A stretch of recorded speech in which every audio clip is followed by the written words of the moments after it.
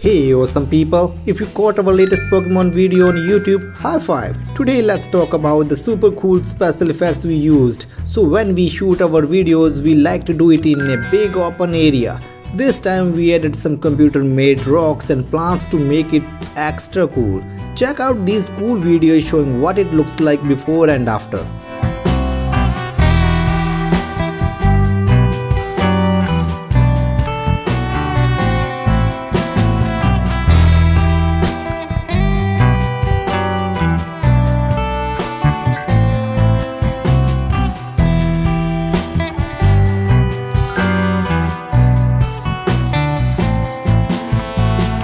We love making magic happen.